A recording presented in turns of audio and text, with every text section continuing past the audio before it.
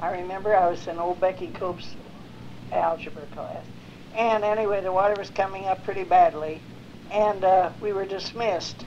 Well, a bunch of silly kids, we didn't know how it was going to be, and we thought we'd go over and look at the river. Yeah. Well, the bridge was about to go down then. Did over it collapse? to the other, yes, it did.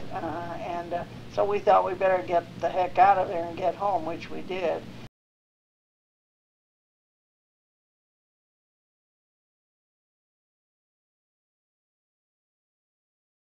We had to go upstairs because it was so high on our first floor. And so the water came in the house. we were afraid to build a fire in the fireplace because we were afraid it would catch fire.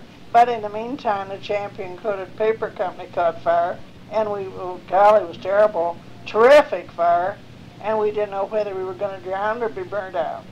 That awful feeling for days. And then the worst part of it was that the dam broke at the head of the river. That it broke, and it took animals and people, and you'd see the roofs of houses with people on the top, you know, just screaming and yelling.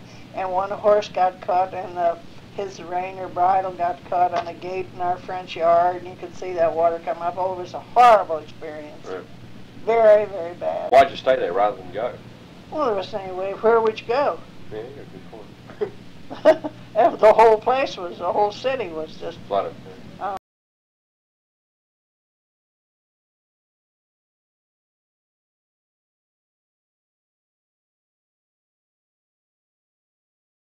We had a big, tall, strong house. Yeah. Were some of the houses around the ring? Well, not many, because you see, I have pictures of the first stages of the flood, how it was coming up. Yeah. But that was one of the worst experiences I've ever known.